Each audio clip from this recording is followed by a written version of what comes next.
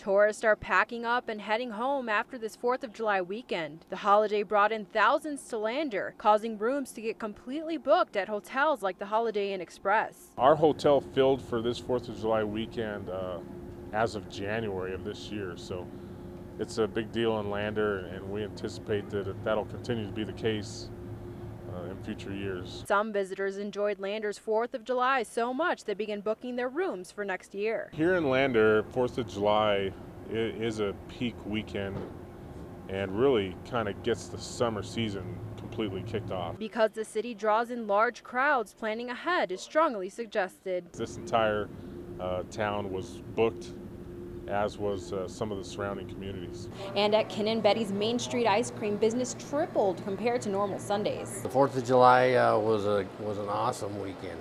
A lot of people in town.